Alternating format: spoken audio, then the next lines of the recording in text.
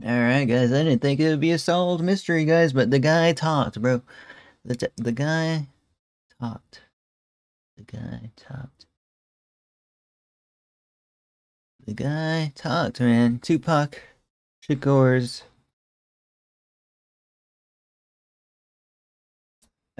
murderer has went out and talked, like, they found out through his, like, old interviews, guys. Because they interviewed this guy for whatever reason, and he bragged about taking out them, and so they looked into it and they found it. I guess, I don't know. Let's check out this story, guys. Slowly sometimes, and that was the case here, but they got it done. 27 years after rapper Tupac Shakur was shot to death in a car in Las Vegas, a man who confessed to his... Bro, like, I grew up with my parents talking about this, man. It was all over the news. All over it. Okay, sorry, I paused for a second. involvement in the crime is behind bars. Who shot Tupac? Alright, let's see what he says. For the cold of the streets. It just came from the backseat, bro. Filmmaker Mike Dorsey predicted an arrest Snap. on Law and Crime nearly 2 months ago. I think that they are going to close this case. I think that there is... Hey, bro, actually, what about Biggie, though? What happened with Biggie? Guys, what happened with Biggie? Like, who got Biggie, guys? I thought the consensus was they both got each other. That doesn't seem to be the case no more, guys. I don't understand. Let's keep watching. Is very likely going to be an indictment. Thanks for joining us here on Law and Crime. I'm Anjanette Levy. Las Vegas Metro Police took Dwayne Keefe D. Davis into custody Friday. He's being held on charges related to the 1996 murder of rapper Tupac Shakur. The last living eyewitness to Tupac's murder is telling a story. Oh, snap. Oh, wait, he made a book with this title? And they didn't look into it? Wow, he's been a freed guy for a while then, man. What? Las Vegas Metro Police searched... For the most part, like, the last person to see someone alive is somebody that, you know, I mean, in murder cases, is occasionally somebody that actually finished them off, man. Sadly. Tupac would likely still be here, guys, if, this guy didn't go out and freaking do what he did. What? So sad. So sad. Davis's home in Henderson, Nevada, in July. The Las Vegas Metropolitan Police Department. We have a search warrant for the resident. You need to come out with your hands up and your hands empty. At the same time, Dang, bro, they got a whole freaking... They woke up the whole neighborhood, guys. They got a megaphone, everything, bro. I'm sure they woke up some neighbors there. But dang, bro, he had a house and everything. They came for him.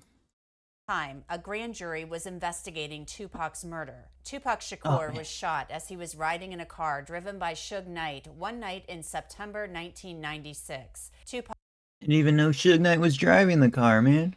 Suge Knight is also dealing with his own stuff. Tupac had gotten into a fight with a man named Orlando Anderson at the MGM Grand during a Mike Tyson fight. The shooting of Shakur was believed to be retaliation for the... There's always something going on during boxing events, guys. There's always, like, battles and stuff going on the sidelines. It happened with the Nate Diaz thing. That's why Jake Paul was battling Nate Diaz. Because they kept battling in the back rooms and stuff. Fight. Keefe D later confessed that he gave Anderson, who was his nephew, the gun to shoot Tupac Shakur. He made the statement in a proffer to police, but the statement could not be used against him in court. Years later, Keefe D admitted his involvement in Tupac's murder in his book, Compton Street Legend. Many view the book as a confession. Keefe D wrote about that night. I pulled out the Glock that Zip had given me and tossed it in the back seat. Bubble Up did the driving, Baby Lane and Freaky were riding in the back. Like two rams locking horns, Suge and I looked each other dead in the eye. The terrified expression on Suge's face read, "Damn them N-words." He goes on to write, "One of my guys from the back seat grabbed the Glock and started busting back." Tupac Shakur died days later, and his murder... Hold on, hold on. I want to keep reading a little. Here, hold on. Because I don't know the story. The first shot skinned Suge in the head. I thought he was dead. I heard stories that Suge used Tupac as a shield when the bullets started flying, but that's some BS. Suge was already wounded. He was the first one that got touched. As the rounds continued flying, I ducked. Tupac Shakur died days later, and his murder would remain unsolved for years. Orlando Anderson was shot to death the next year. Filmmaker Mike Dorsey worked with retired LAPD detective Greg Kading on the documentary Murder Rap. Like such a high profile, if not one of the most high profile cases out there, man. And this guy like kind of admitted to it. Like, just years afterwards. They didn't really look into it, or they didn't believe him, or I don't know, guys. Which looked at Kading's investigation into the murders of Biggie Smalls and Tupac Shakur. I really hope they have like DNA evidence for this case, man.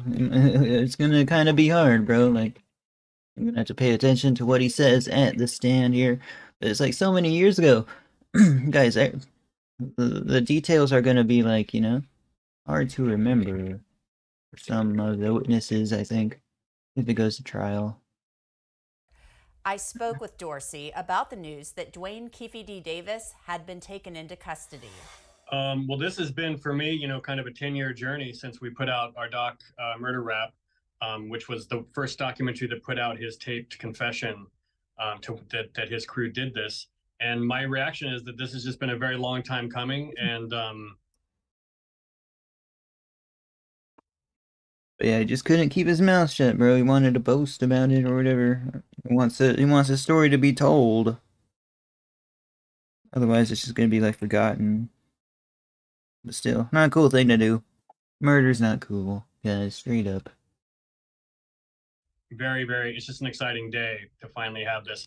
We didn't think this was going to happen at a certain point. It just seemed like so much time had gone by. You started to wonder, is it really going to happen or not? But the wheels of justice turn slowly sometimes, and that was the case here.